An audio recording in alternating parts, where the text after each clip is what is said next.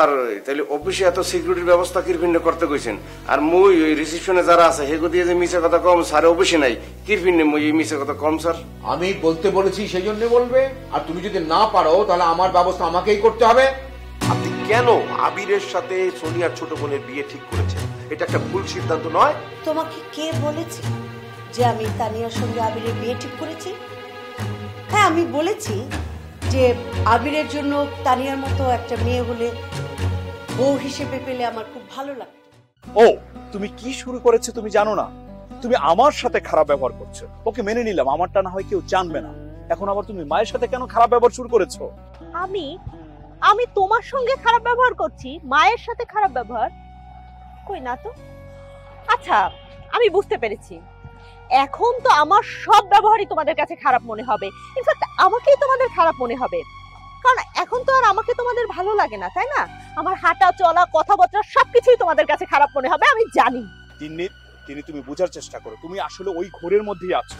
ওই সিচুয়েশনে তোমার সাথে কে কে খারাপ ব্যবহার করেছে, আমার মা তোমার সাথে কি করেছে, আমার বোন তোমার সাথে কি করেছে, আমি তোমার সাথে কি করেছি, তুমি আসলে ওইটার মধ্যেই আছো। প্লিজ তিন্নি, তুমি ওই ঘোর থেকে বের হয়ে আসো। জামিল, আমি কোনো ঘোরের মধ্যে নেই।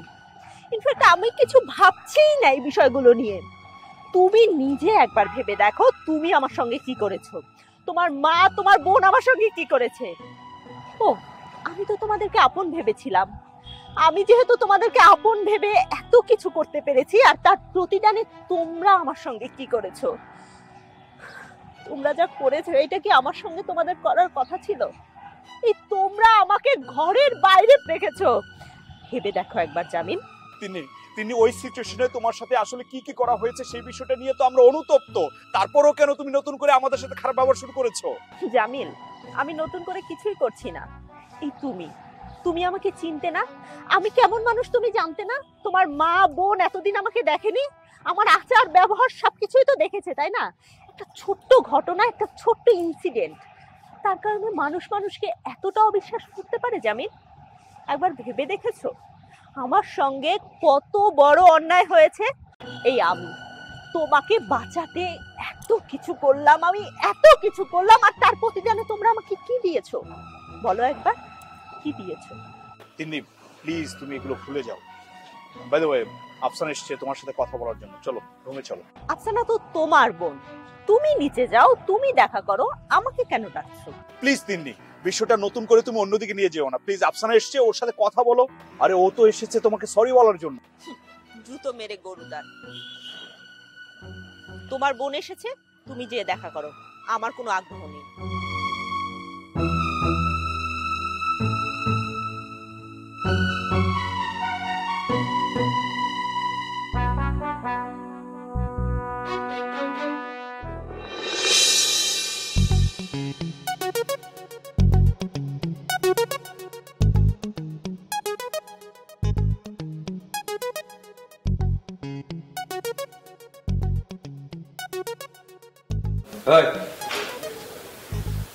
তোমার নাম কি?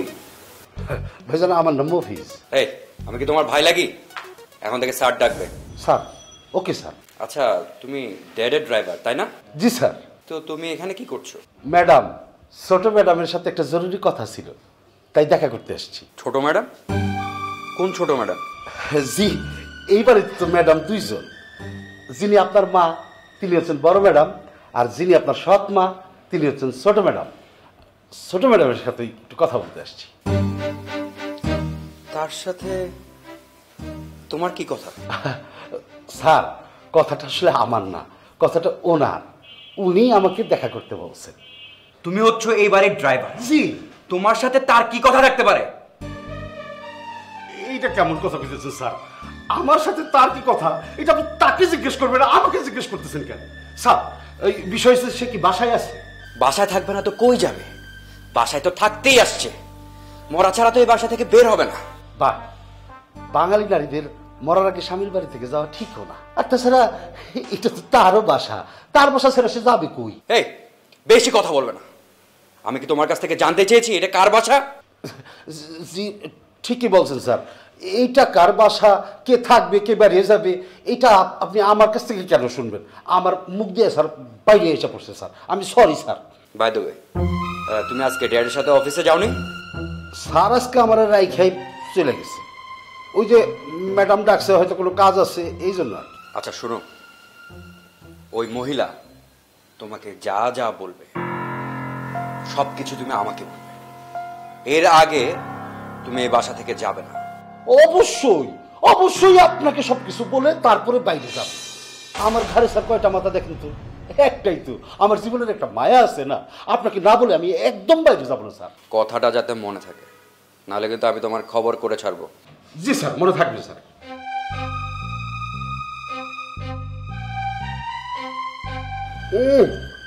আমার খবর করবে, নিজের ভুল খবর রাখতে পারে না,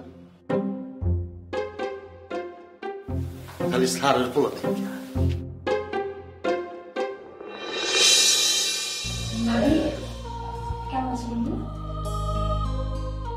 আসলে তোমাকে কি যে বলবো আর কিভাবেই বা বলবো বুঝতে পারছি না। ভাবি আমরা না বুঝে তোমার সাথে অনেক খারাপ ব্যবহার করে ফেলেছি। তখন আসলে বুঝে উঠতে পারিনি যে তুমি ভাইয়াকে সেভ করার জন্য এত বড় নাটক করছো আর মিসবিহেভ করে ফেলেছি। আমরা সবাই আসলে তোমার কাছে মাফ চাই, তুমি একটু ক্ষমা করো না। Very very sorry. না আফসানা, ভুল বোঝার কিছু নেই, আর সরি হবারও কিছু নেই। দেখো, এই বাড়িতে আমি যখন প্রথম এসেছি তোমাদেরকে কিন্তু আমি ননদ ভাবিনি, নিজের বোনই ভেবেছি। কিন্তু প্রতিদানে আমি কি পেলাম? অবিশ্বাস, তাই তো? তোমরা সবাই মিলে আমাকে অবিশ্বাস করেছো। তো এখানে আর সরি বলার কিছু নেই, তোমরা যা বলার বলে ফেলেছো, আমার প্রতিদানটাও আমি পেয়েছি। ঠিক বলেছি না মা? আচ্ছা বৌমা, তুমি প্রত্যেক কথায় এরকম রিয়াক্ট করছো কেন? যা হবার তা তো হয়ে গেছে, সবকিছু তো মীমাংসা হয়ে গেছে। তারপরে তুমি যদি মনে মনে এই সমস্ত নিয়ে গুমরাতে থাকো, তাহলে তো আমরা একসাথে সংসার করতে পারবো না, এটা একটা ফ্যামিলি হবে না। মা, তুমি ভাবির সাথে এইভাবে কথা বলছো কেন? আচ্ছা না, দাঁড়াও মা, আমি তো আপনাদেরকে নিয়ে কিছু বলছি না, আমি তো শুধুমাত্র আমার দোষটা বলছি। আমি এখন যাই করছি, যাই বলছি, সবকিছুতেই তো দোষ হচ্ছে, তাই না? তো ওকে আমি বললাম যে সরি বলার দরকার নেই, আবার সরির প্রতিদানে আমি কি বলবো তাতে আবার দোষ হতে পারে, তাই না? তিন্নি, তুমি বিষয়টা নিয়ে যা ভাবছো মূলত আসলে সেটা নয়। তুমি একটা বিষয়ের মধ্যে ঘোর পাকাচ্ছ। তোমাকে বললাম ওটা থেকে বের হয়ে আসতে, না। আমরা তো আমাদের ভুল বুঝতে পেরেছি, সেই জন্য তো আফসানা তোমাকে সরি বলতে এসছে। কোথায় তুমি তাকে বুকে টেনে নিবে, না উল্টা রিয়াকশন দেখাচ্ছ। তাহলে তো বলতেই হয় মা যা বলেছে তাই রাইট, একসাথে সংসার করাটা যাবে না। একসাথে থাকা যাবে না মানে? তোমাদের কথাবার্তার না কোনো ধরন নাই, কথাবার্তারই কোনো ঠিক নেই। এটা কি ধরনের কথা? আচ্ছা এখন এগুলো বাদ দাও, আমি এতদিন পরে এসেছি, মা আমার অনেক ক্ষুধা লেগেছে, কি কি রান্না করবা করো, আমরা একসাথে খাবো। হ্যাঁ, আর ভাবি হয়েছে তো, আমরাই তো, এত রাগ করে থাকলে হবে? তোমার সাথে আমার অনেক কথা আছে। তুমি কিভাবে পারলে এরকম একটা ডেঞ্জারাস লোককে ফেস করতে একা একা?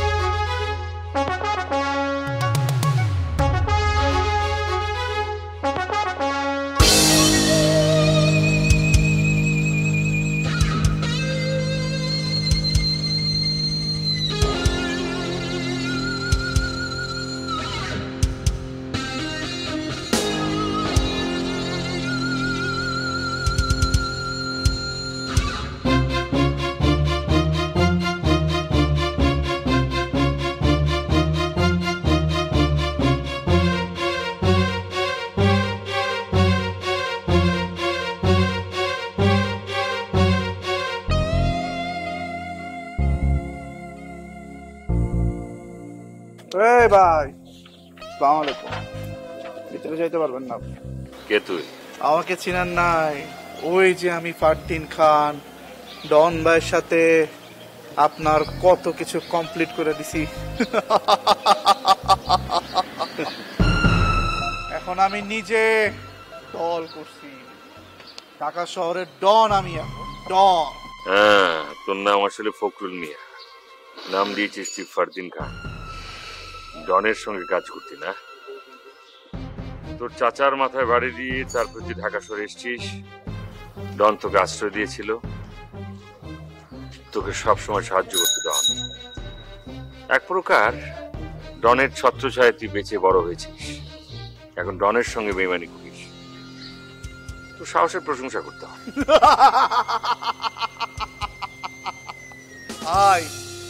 এই ধান্দায় বেইমানি যে করব, এরকম বড় বাড়ি বানাইবো ইচ্ছা তো আমারও আছে। আরে যাই হোক, বাড়তি কথা কয়ে লাভ নাই। আপনি বড় ভাই, একসময় আপনার নুন খাইছি। আজমল সাহেব অর্ডার দিছে, আপনি ভিতরে ঢুকতে পারবেন না, চলে যান। তুই বিয়ে করেছিস?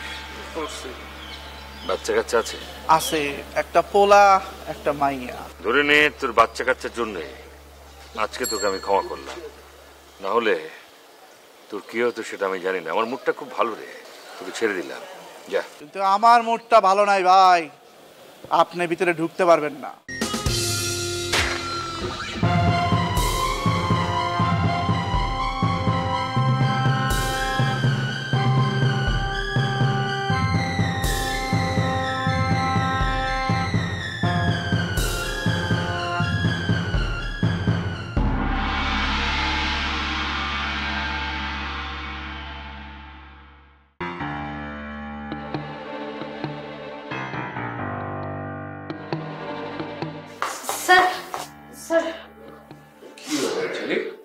তোকে এরকম অস্থির লাগছে কেন?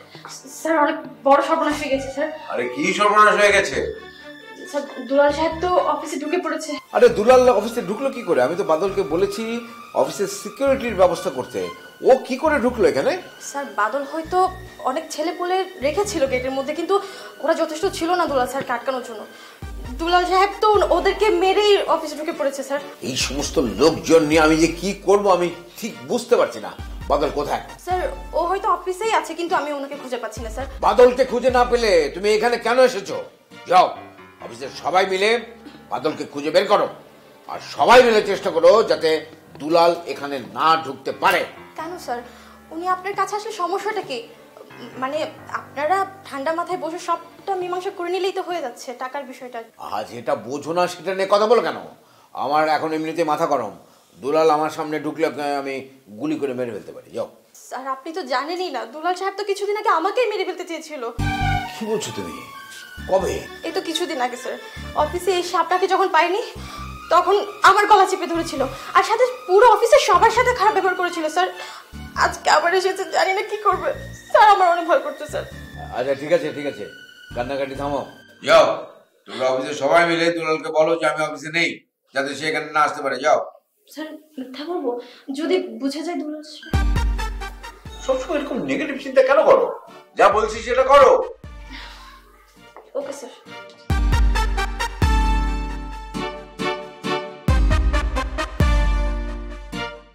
Good morning, ma'am. Good morning. How is everything? Perfect. Ma'am, একটা বিষয় আপনার সাথে আমি শেয়ার করতে চাচ্ছিলাম। Please. মানে আমি এই কয়েকদিন অ্যানালাইসিস করে যেটা দেখতে পেলাম যে আমাদের প্রোডাক্টগুলো ঠিক প্রপার জায়গায় মানে ঠিকমতো রিচ করছে না। মানে রিচ করছে না বলতে বোঝাচ্ছি যে আমরা যে আমাদের টিজি টার্গেট গ্রুপ, সেই টার্গেট গ্রুপ এই প্রোডাক্টের ব্যাপারে খুব বেশি তারা কনসার্ন না, বা তারা এটার ব্যাপারে যে তাদের যে খুব বেশি আগ্রহ আছে তা নয়। এবং সেটার কারণটা আমার মনে হয়েছে যে আমরা প্রপারলি তাদেরকে পপ করতে পারিনি। মানে মার্কেটিংটা ঠিক করে হচ্ছে না। মেবি আই এম রং, কিন্তু আমার এটা মনে হয়েছে আমরা কি কোনোভাবে আমাদের ডিজিটাল মার্কেটিং বলেন বা ম্যান টু ম্যান বা মাউথ টু মাউথ যে মার্কেটিংগুলো, সেগুলোকে আমাকে ডেভেলপ করতে পারি কিনা। যেমন বাজারের ড্রিঙ্কস তো অনেকগুলো আছে, তো তাদের মধ্যে আমার ড্রিঙ্কসটা কেন তারা খাবে সেটাকে ইন্ডিভিজুয়ালি আমি কি এস্টাবলিশ করতে পারছি কিনা। যদি না পেরে থাকি তাহলে আমাকে করতে হবে। এনার্জি ড্রিঙ্ক আছে, কিছু জিনিস আছে আমাকে ডাইজেস্ট করার জন্য। আমাদের ড্রিঙ্কসটাকে আমরা বলছি হেলথ ড্রিঙ্কস। সো কোন কোন বিষয়গুলা আমাকে তাকে সহযোগিতা করবে এই ড্রিঙ্কসটা, সেই কজেসগুলোকে আমরা কোনোভাবে আনতে পারি কিনা। অবশ্যই। আপনার কোনো প্ল্যান আছে? মানে এখন পর্যন্ত নেই, মানে আমি অন্তত আমাদের ফ্লসগুলো বের করতে পেরেছি। এখন আমি যদি আপনি বলেন আমি ট্রাই করে দেখতে পারি। প্লিজ আপনি একটু রিসার্চ করে তাহলে একটা আউটলাইন বানিয়ে ফেলেন। Thank you.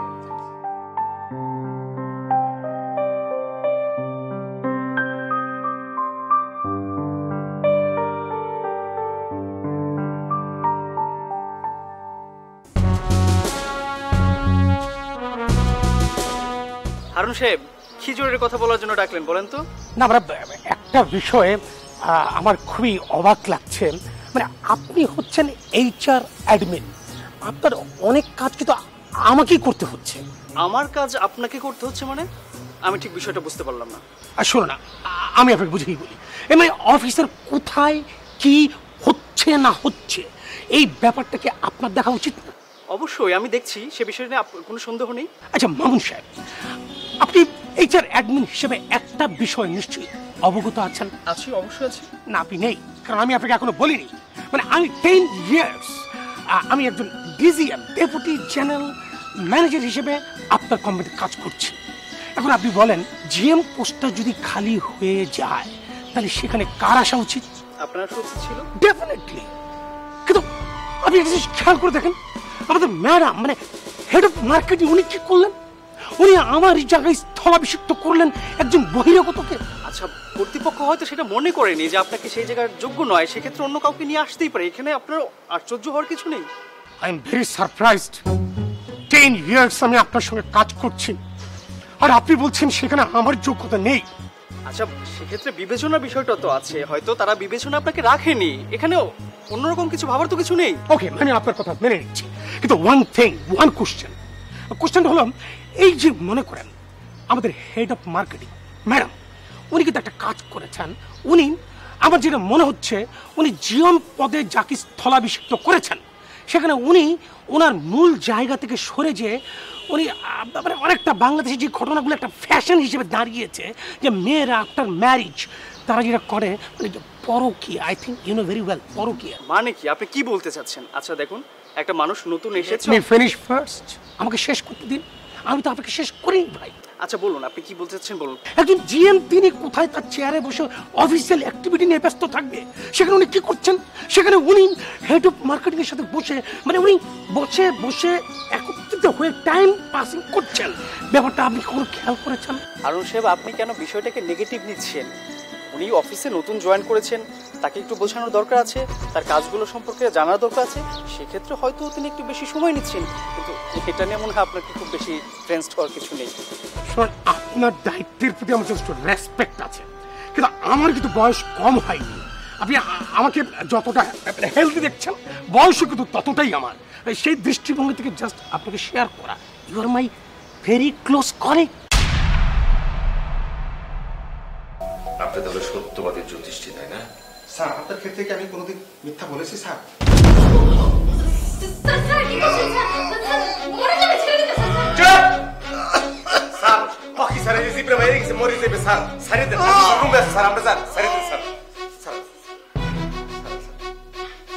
সব জায়গায় ফলসগিরি বন্ধ রাখবেন আলাদা, তাতে করে বেঁচে যাবে।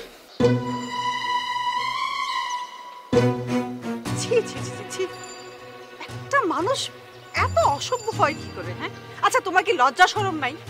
দিনে দুপুরে বোর হাত ধরে, আচ্ছা তুমি যে এই বাড়ির মেহমান সেটা কি তুমি ভুলে গেছো? ভাবি আপনি এগুলি কি বলছেন? আপনি মুখ সামলে কথা বলুন, আমরা দুজন দাঁড়িয়ে কথা বলছি, আপনি খারাপ কি দেখলেন? বউ হয় না কেন মেয়ের মতো, শাশুড়ি হয় না কেন মায়ের মতো, ক্ষণে ক্ষণে দিনে দিনে কত কথা হয়, কেউ বা থাকে শান্তিতে আর কেউ বা থাকে ভয়, কথার কাটাকুটি কখনো খুনসুটি, এই তো জীবন।